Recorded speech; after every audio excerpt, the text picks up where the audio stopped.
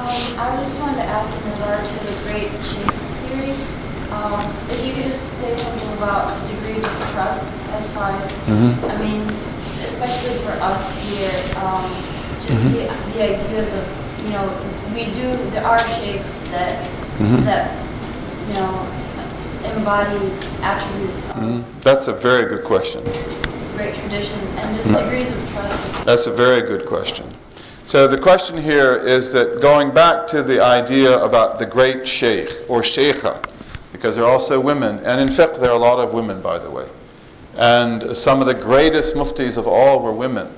But you know, when we look at the great sheikh theory, of course, how does a man or a woman become a great sheikh? That's not what you're asking about, but that's essentially accomplishment. That they are regarded to be highly accomplished men and women with great knowledge and with superior teachers. Okay, so they have teachers and then they are accomplished students of those teachers. That gives them their authority. But your question is trust. In other words, how do I know that I can trust this great sheikh, right? To give me the tradition the way it ought to be. It's not an infallible person after all. Maybe they make a mistake. Maybe they don't have what I think they have. And this is a problem, of course, with qualified people wherever you have qualified people. How do you know that your doctor is actually a doctor? How do you know that your dentist knows what she's doing? How do you know that the person doing your income taxes is not going to get you audited, for example? Right? So where you have doctors, you have quacks. Where you have great sheikhs, you have great frauds.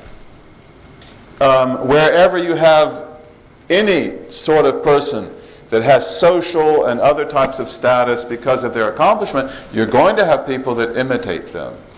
And so one of the major things in the development of the schools of law, now we're not talking about these people themselves, is exactly that.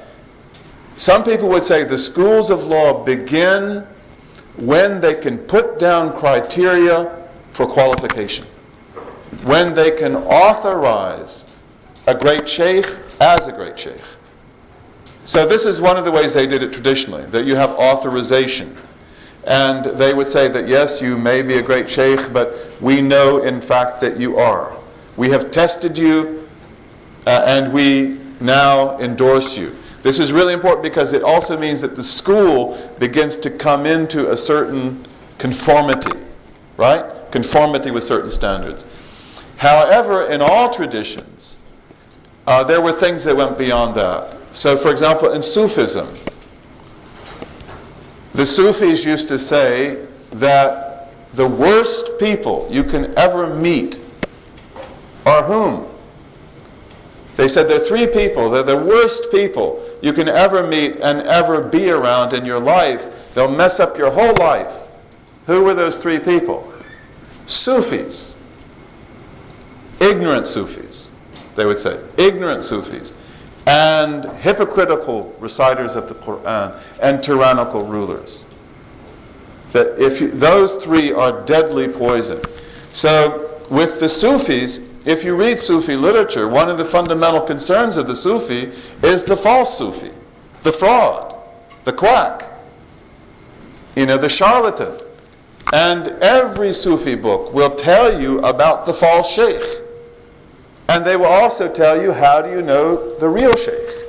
One of the things they will say, for example, is ittaqi man idda'a, beware of the maker of claims. When you have a man or a woman making claims, I am this, I am that, they say back off because this is very dangerous. The real people don't make claims. Imam Malik made no claims. Imam Abu Hanifa made no claims. The Shafi'i, Ahmad, they made no claims. The great Sufis, they don't make claims. People make claims about them, but they themselves don't. Yes, Imam Malik would say, I'm not very good at what I do. That's his claim. He would say, most of the questions I'm asked, I don't know the answer to. You see, so this is really important. And the same applies to a muhaddith, the same applies to almost anything. A doctor, right? You know, how do you know that a doctor is not a quack? Well, we have to have standards. But this is why also it's really important, you know, for a Muslim, you know, never to close your eyes. You know, because once you begin to submit to authority blindly, then you do get in trouble. You do get in trouble. You know, no person has a right to tell you that you can't look at me, you can't criticize me. We believe as Muslims that you should do it politely. You know, so that there's a nice way to go about that, there's a rude way. But nevertheless, you don't ever take things on blind authority. And usually in the past, people tested people. Ahmad ibn Idris, who was one of the greatest Sufi sheikhs, and one of the most brilliant scholars of his age, I mean, almost every time that he met with another scholar, he had to be tested. It's like they've got to ask him about some word that nobody knows. They've got to ask him about some ruling or some hadith. And then he's got to prove it. He has to prove that he actually knows it. Very good question.